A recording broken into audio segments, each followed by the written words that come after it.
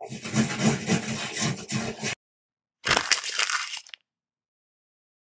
going to show you how to easily write equations for those confusing age word problems that are typically seen on standardized tests so that you don't have to get gray hair trying to solve them.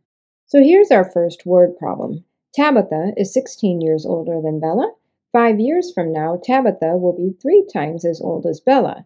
How old is Tabitha now? Let's not get caught up with the entire word problem. Instead, let's read sentence by sentence and even sentence fragment by sentence fragment to write what we read to develop an equation for each of the sentences. So Tabitha is means T equals 16 years older than Bella, which means 16 plus B, or B plus 16. And then the second sentence elicits a second equation. 5 years from now, Tabitha, which means 5 plus T, or T plus 5, will be means equals 3 times, meaning 3 times something, put a parenthesis, as old as Bella, so B plus 5. The key here is if Tabitha is T plus 5 in the future, Bella also has to be plus 5.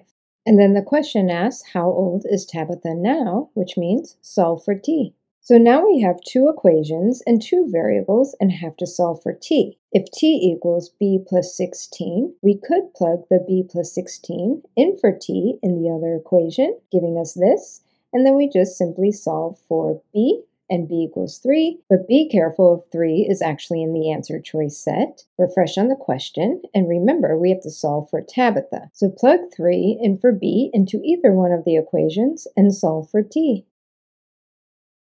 To avoid making the mistake of choosing the wrong answer after getting all caught up in developing equations and solving, for example, in the same problem, if they're asking for us to solve for T, solve for the opposite variable in one of the equations, which means solve for B by subtracting 16 on each side to give us B equals T minus 16, and then plug the T minus 16 in for B in the other equation to give us something like this, and then just follow through and solve for T to get exactly what the question is asking for, Tabitha's age. While writing what you read sentence by sentence to develop an equation for each sentence, focus on the words is, was, and will be, which all mean equals. This will help you break each sentence apart into sentence fragments to help develop the left and right sides of an equation, whereby the left side of the equation can be what's on the left of is, was, or will be, and the right side of the equation is what's on the right of is, was, or will be. Let's try another example where we write what we read sentence by sentence, or even sentence fragment by sentence fragment. Bryce is means B equals 6 years younger than Nathan, which means -6 plus N, or N minus 6.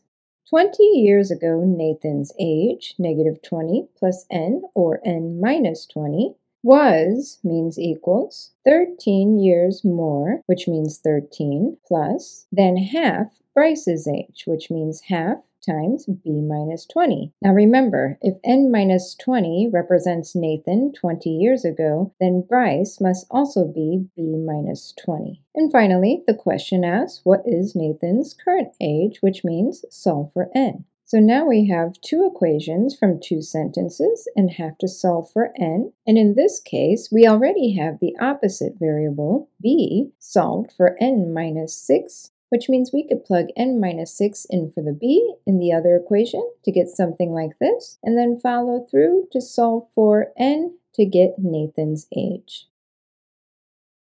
Since everyone loves word problems, let's try one more. Jaden is means J equals 11 years younger than Sophia, meaning S minus 11. 10 years from now, so J plus 10 and S plus 10, the sum of their ages, meaning add those two together, will be 53 equals 53.